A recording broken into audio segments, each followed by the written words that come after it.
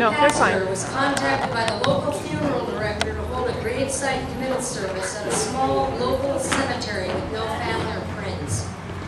The preacher started early but quickly got lost, making several wrong turns. He arrived a half hour late, the hearse was nowhere in sight, and the workmen were already eating lunch. The pastor went to the open grave and found the vault lid already in place. Taking out his book, he read the service. As he was returning to his car, he heard one of the workmen say, "Do you think we should tell him that's a septic tank?"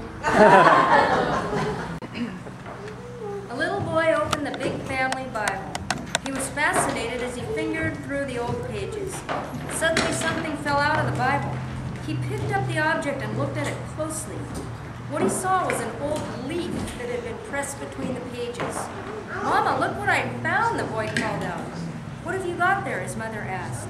With astonishment in the young boy's voice, he answered, "I think it's Adam's underwear." I have to wonder who's traded who here. I don't know. A guy joined a monastery and took a vow of silence.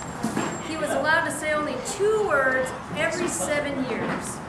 After the first 7 years, the elders brought him in and asked him for his 2 words. "Cold floors," he said.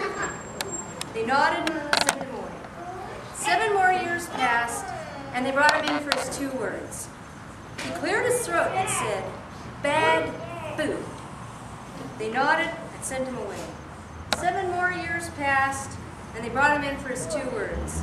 "I quit." They said, "That's not surprising. You've done nothing but complain since you got here."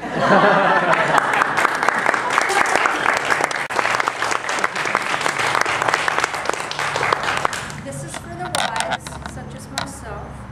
At the end of the age, when all the believers were standing in line waiting to get into heaven, God appeared and said, "I want all the men to form 2 lines. One line will be for the men who are the true heads of their households. The other will be for the men who are dominated by their wives." God said, "I want all the women to report directly to St. Peter." The women left and the men formed 2 lines. The line of men who were dominated by their wives was seemingly endless. The line of men who were the true head of their households had 1 man in it. God said to the first line, "You men ought to be ashamed of yourselves.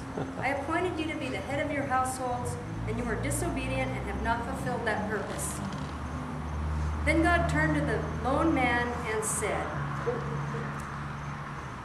"Of all of you, there's only 1 man who obeyed. Learn from him." And God asked him, "How did you come to be in this line?" The man said, "My wife told me to stand here."